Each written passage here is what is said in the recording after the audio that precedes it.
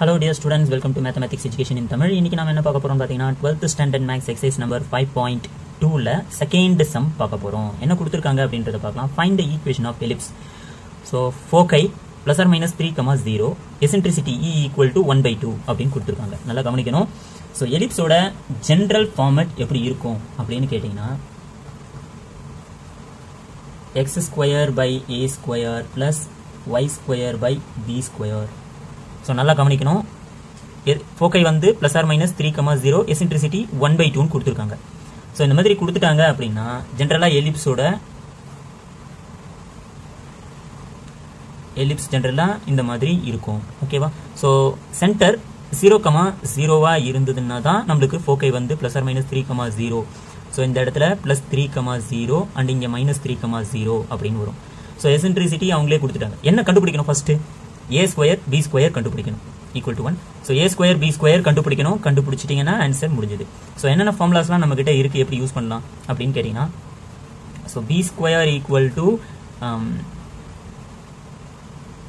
a square minus a square e square. so already இத நம்ம பேசிக்ஸ்ல பார்த்திருப்போம். சோ அதே மாதிரி நெக்ஸ்ட் அவங்க என்ன கொடுத்திருக்காங்களோ அதை எடுத்துக்கலாம். சோ ஃபோக்கை கொடுத்திருக்காங்க. ஃபோக்கை ஜெனரல் ஃபோக்கை நமக்கு எப்படி ஈக்குவேஷன் எப்படி இருக்கும்னு தெரியும். plus or minus ae, 0 இந்த மாதிரி இருக்கும். இந்த ae கூட இத கம்பேர் பண்ணுங்க. plus or minus 3 கம்பேர் பண்ணுங்க. 3 கம்பேர் பண்ணீங்கனா so therefore ae equal to 3 அப்படினு எடுத்துக்கலாம். இத ஸ்கொயர் பண்ணீங்கனா ரெண்டு பக்கமும் ஸ்கொயரிங் பண்ணீங்கனா நமக்கு என்ன கிடைக்கும்? a square e square equal to 3 3s are 9 ன்னு கிடைக்கும். இத ஸ்கொயர் பண்ணா 9 ன்னு கிடைக்கும். ஓகே? சோ நம்மகிட்ட ae equal to 3 ன்னு இருக்கு. சோ நமக்கு a தேவை and b தேவை. இது ரெண்டும் இருந்ததுனா a square b square இருந்ததுனா ஈக்குவேஷன் ஃபார்ம் பண்ணிடலாம். சோ e ஓட வேல்யூ 1/2 ன்னு கொடுத்திருக்காங்க. அத கொண்டு வந்து இதல சப்ஸ்டிட்யூட் பண்ணா a கிடைச்சிரும். சோ a e ஓட வேல்யூ 1/2 ன்னு நான் சப்ஸ்டிட்யூட் பண்றேன். e equal to 1/2 அப்படின்றத இதல சப்ஸ்டிட்யூட் பண்றேன். சப்ஸ்டிட்யூட் பண்ணாக்கா 1/2 2 அந்த பக்கம் மல்டிபிள் பண்றோம். 3 கூட மல்டிபிள் பண்ணாக்கா 3 2s are 6 ன்னு வரும். சோ அப்போ a ஸ்கொயர் ஓட வேல்யூ 36. a ஓட வேல்யூ 6 னா இது ரெண்டுத்தையும் ஸ்கொயர் பண்ணோம்னாக்கா ஸ்கொயரிங் பண்ணோம்னாக்கா நமக்கு 36 ன்னு வந்துரும். a ஸ்கொயர் ஓட வேல்யூ கண்டுபிடிச்சிட்டோம். b ஸ்கொயர் ஓட வேல்யூ ஃபைண்ட் அவுட் பண்ணனும். சோ b ஸ்கொயர் ஓட வேல்யூ ஃபைண்ட் அவுட் பண்ணனும்னா நம்ம இதையும் and இதையும் இந்த ஈக்குவேஷன்ல போட்டோம்னா போதும். b ஸ்கொயர் ஓட வேல்யூ கிடைச்சிடும். So therefore b square equal to a square ஓட value 36 minus a square e square ஓட வேல்யூ 9 minus 9. சோ இது ரெண்டுத்தையும் மைனஸ் பண்ணிட்டீங்கனாக்கா 27 அப்படினு கிடைக்குது. இதுதான் b ஸ்கொயர் ஓட value. So a square find out பண்றோம், b ஸ்கொயர் ஃபைண்ட் அவுட் பண்றோம், கொண்டு போய் நம்ம ஃபார்முலால சப்ஸ்டிட்யூட் பண்றோம். So therefore equation x square divided by 36 plus y square divided by 27 equal to 1. இதுதான் ஈக்குவேஷன் ஆஃப் எலிப்ஸ். சோ நல்லா note பண்ணிக்கோங்க.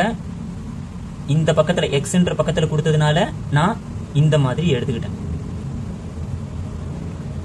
So okay, now second சம்ல second பார்க்கறோம். ஃபோக்கை 0, plus or minus 4 அப்படினு கொடுத்திருக்காங்க and end points of major axis are 0, plus or minus 5. இது எல்லாமே y ஓட value வருது. x ஓட வேல்யூ 0வா இருக்கு, y ஓட வேல்யூஸ் மட்டும் தான் இருக்கு. சோ நம்ம ஜெனரலா எலிப்ஸ் எப்படி இருக்கும்னு நினைச்சுக்கலாம்னா இந்த மாதிரி ஒரு ஷேப்ல இருக்கும்ன்றத நினைச்சுக்கலாம். நல்லா கவனிக்கணும். end points கொடுத்திருக்காங்க. இந்த ரெண்டு end points கொடுத்திருக்காங்க and ரெண்டு ஃபோக்கை கொடுத்திருக்காங்க. சோ இதுல சென்டர் 0, 0வா நம்ம எடுத்துக்கிட்டோம் அப்படினாக்கா நமக்கு ஜெனரல் ஃபார்ம் ஃபோக்கையோட ஜெனரல் ஃபார்ம் என்னன்னு தெரியும். 0, plus or minus ae and இது ரெண்டும் வெர்டெக்ஸ்.